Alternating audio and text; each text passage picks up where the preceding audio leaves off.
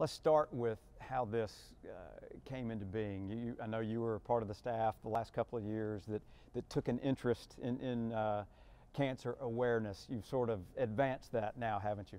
Bringing awareness to cancer and pediatric cancer at the time, we did that by wearing 2 different shoes. I thought it was great.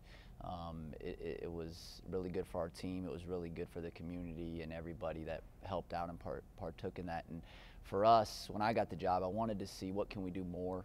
You know, I felt it was time for us to take it to the next level a little bit, and that's where we kind of came up with the idea of raising money. You know, how could we actually now, instead of just creating awareness, how could we raise funds for cancer research? And that's where the idea of the block shots came, and obviously blocking ham, as everybody know, and coming up with kind of the slogan of blocking cancer a little bit, and that's where we kind of had the idea of let's raise some funds maybe for every block shot we have throughout the year. Coach Eason told the team that he's going to give $10 for every block shot that the team gets, and I decided to take it a step forward and donate $1 for every block shot I get.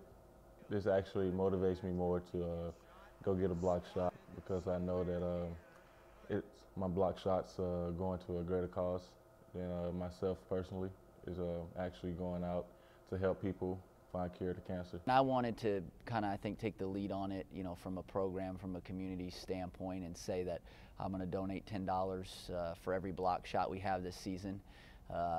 It's a great cause. The money is going to something that I think I strongly believe in Coach Bartow's legacy.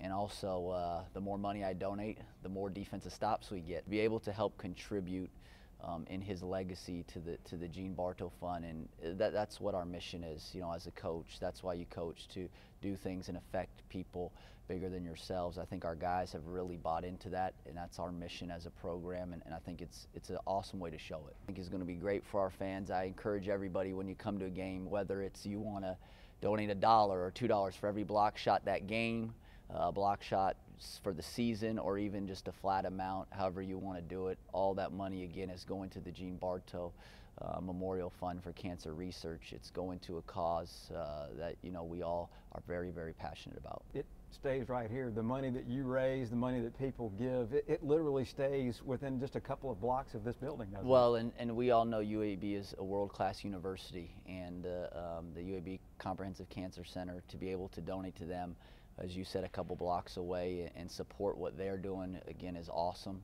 And I firmly believe that we have a chance to make a difference, and that's what it's all about for us.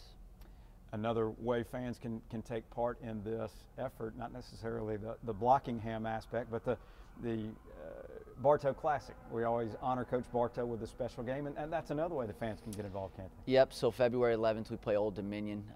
That will be the Bartow Classic. $2 of every ticket will go to this same fund, so that's another way that we can continue to raise money for this cause. And again, it's my goal is through the block shots, through donating that way, through the Bartow Classic. You know, it would be great this year to donate more money than we've ever donated to that fund, and I think there's a realistic chance that we could do that.